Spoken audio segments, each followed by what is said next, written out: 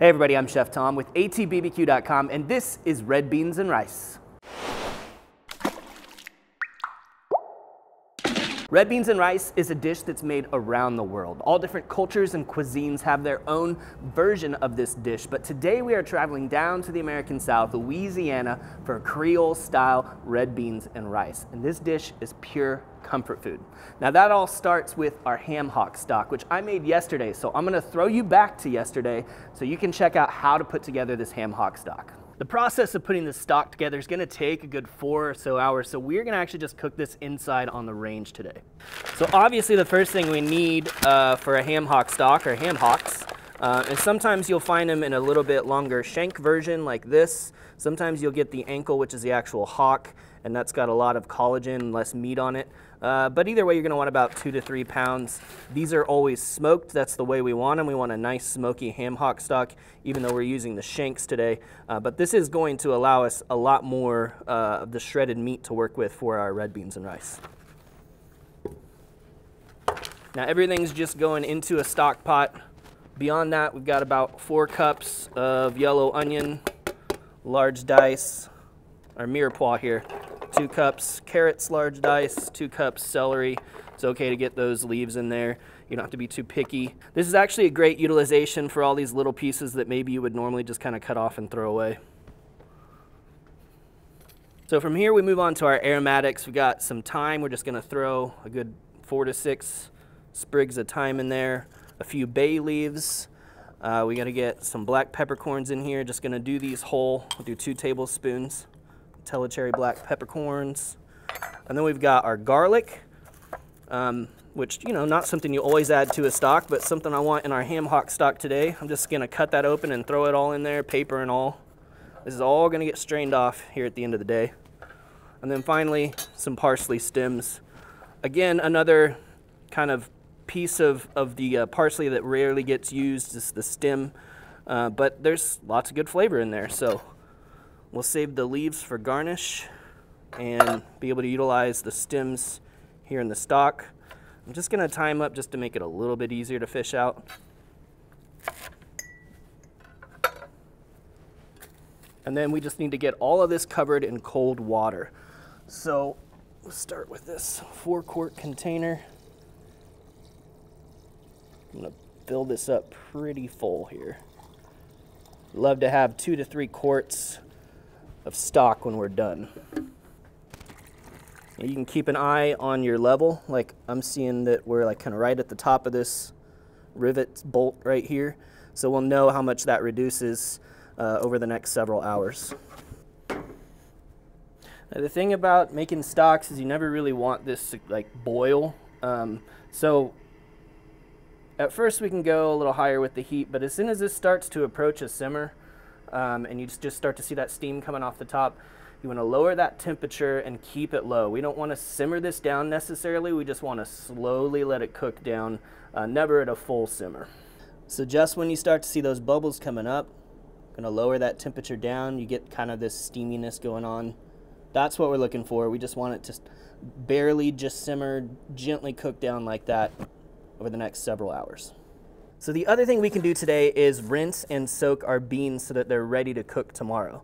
Now these are light red kidney beans. They're not necessarily the small red Cajun red beans that you'd be used to seeing in the South, but we don't really have access to those around where I live, so if you don't either, you can substitute some kidney beans.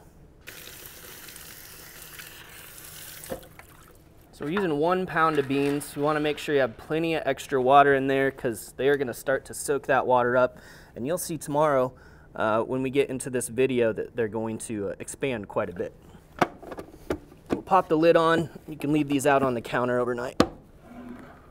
Well, it's been a little more than 4 hours now that our stock's been cooking down. I'm going to take these ham shanks out of here so we can shred the meat off of these and use them in our red beans tomorrow. And now for the remaining ingredients, we're just gonna strain this off really well and then chill down the stock until tomorrow. Now I'm gonna run this through the chinois, which is a super fine strainer. If you have something of a mesh strainer that's a little bit wider openings, you're gonna wanna put some cheesecloth down in here to catch any of that smaller particulate that's going to come through. Without pushing anything through the chinois, I'm just going to work this a little bit to get the maximum amount of stock out of it. As you can see, we're just over that 2-quart line, which is great because we're going to need about that much to make our red beans and rice. So once we've got all that liquid worked out of there, we can discard of the solids. You can actually see that fat already separating off from the liquid, so we're just going to throw this into the fridge. I'm not going to put this on here tight because it's still hot. If you got an ice rod, you could cool this down like you do with soup to make it go a little bit quicker. But what's going to happen here overnight now is this bottom part's going to remain liquid, hopefully a little gelatinous just because of the connective tissue in the ham shanks. And then this layer right here is going to be solid fat, which we actually could do some cooking with, and it's going to have a ton of great flavor. Now for the ham shanks, we'll get rid of these bones, shred up the meat that's left there, and discard any of the extra fat, connective tissue, that kind of thing. But this stuff, that's going to be great in our red beans and rice tomorrow. So now that we've got that ham stock put together, it's cooled down overnight, our beans are soaked, we're ready to put this thing together. We've got a little prep work to do, but before we do that, I want to fire up the grill so we can get our charcoal hot. And today we're cooking on the Kamado Joe Classic 3. We're just going to be burning some big block charcoal. And we've got a decent time that we need to cover for our cook today. So we need to use a decent amount of charcoal. But one of the questions that we get a lot about the Kamados is, I can't get it hot enough, what am I doing wrong? A lot of times the answer is you're putting too much charcoal in. So you kind of got to find that fine line where you've got enough room for airflow that the actual heat can rise up nice and hot. Probably going to be cooking around 400 to 500 today. So you need enough charcoal to cover that heat, but you need enough airflow to get it hot. So we'll nestle some fire starters in here. Get these going and head over to the table to do a little knife work. So we're going to start here by putting together our Holy Trinity Cajun mirepoix. I know that technically red beans and rice is considered a Creole dish, but certainly a lot of similarities between the Creole and Cajun cuisines. And this Cajun Holy Trinity is the right way to start in any number of dishes as far as flavor bases go. If you're not familiar, what that means is we're changing the classic French mirepoix from being 2 parts onion, 1 part carrot, 1 part celery, to being 2 parts onion, 1 part bell pepper, and 1 part celery. We're also going to spice it up a little bit with some jalapeno today, and of course, you got to have some garlic.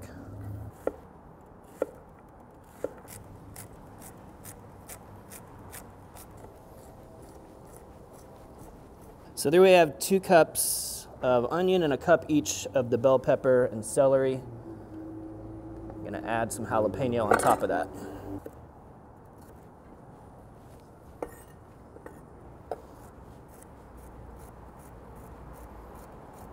Next thing we got here, a few cloves of garlic. We're just going to get these peeled and minced up.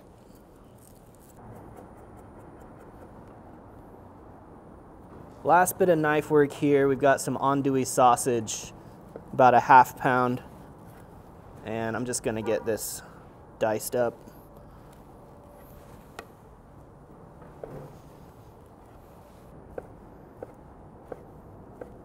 So here we have our ham stock that we made yesterday. Like I mentioned yesterday, you're going to have that layer of fat on the top. So I'm just going to scoop that off of there. Some good flavor in there. We'll probably end up throwing some of that into the pot, but we don't need all of that in there. So now we've got a little more than 2 quarts of ham stock that we can work with today, which is perfect. That's what we're going to need. And then onto our beans, which have been soaking for about 24 hours now. These I'm just going to strain and rinse one more time. Grill's stabilized now at 500. I'm going to throw a couple chunks of pecan wood in here just to put off a little extra smoke for the flavor, for the aroma, for the smoky goodness. And we'll set up direct and get our Dutch oven right over the heat to preheat. And then as soon as this is hot, we're gonna brown our andouille. I'm gonna start by throwing down a couple tablespoons of chili infused oil.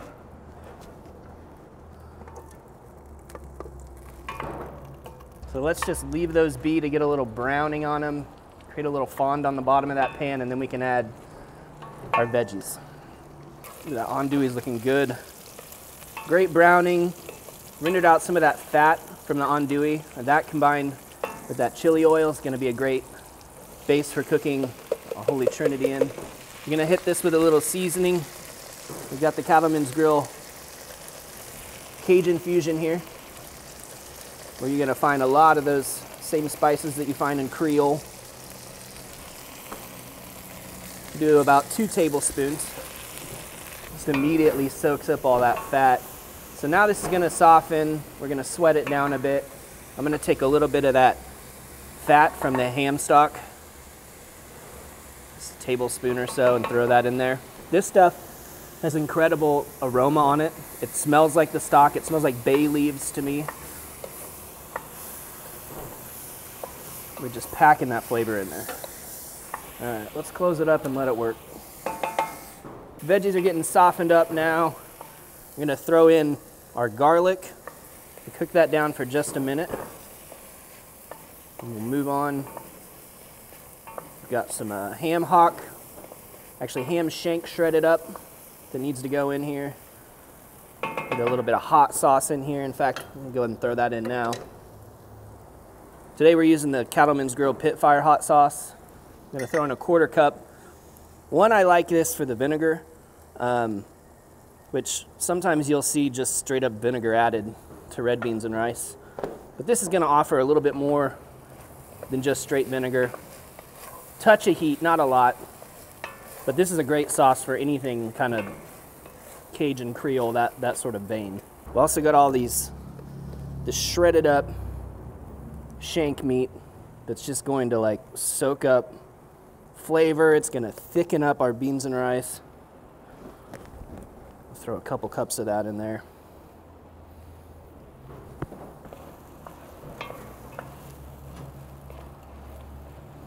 We've got beans. There's beans that were soaking overnight. 1 pound of dried beans. And we're gonna cover it all up with our ham-hock stock.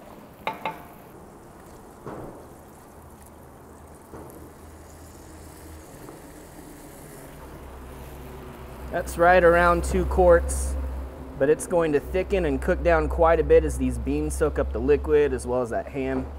So at this point, we just need to close up the grill and let it work.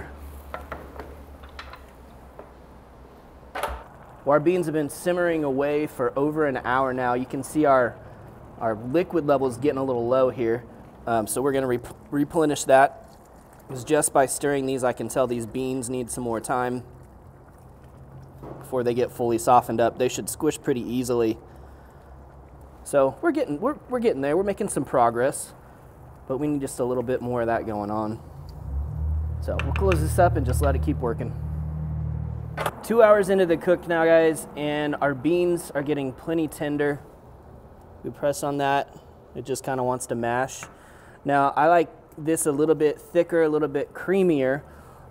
So without adding any sort of thickening agent or a roux, what I'll do is I'll just get in here and mash those beans just a little bit. We're not gonna bust them all up, but as those bust open and release their starches into the liquid, it just thickens everything up. It smells incredible. So let's let that starch just do a little bit more work. We're almost done here though. I'm gonna get one little taste to check for salt.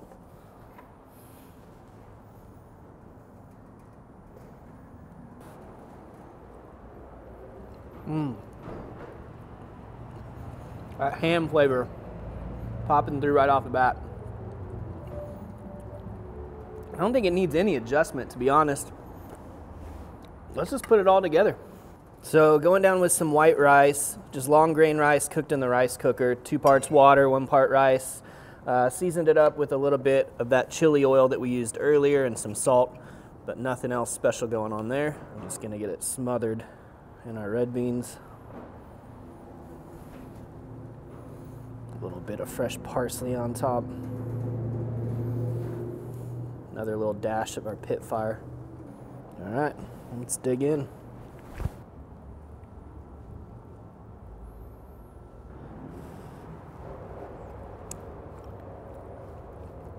Man, there's no joke comfort food right there.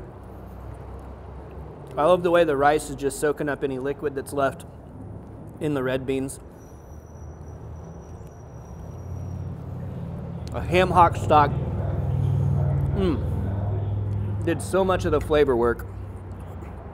You know, you can simplify this a little bit. Put your ham hocks and your bay leaves and all that stuff in when you're actually simmering it down.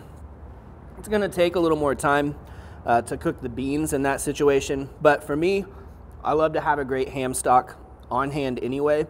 You can throw that in the freezer, save it for another project. So to get like the full 4-hour simmer on the ham stock, then you match that with all the flavor that's in the beans, all those Cajun spices and herbs and the cattleman's rub. You know, getting the full Louisiana experience here, and I love it. Well, thank you guys so much for watching. Be sure to check out atbbq.com for all the products featured in today's video.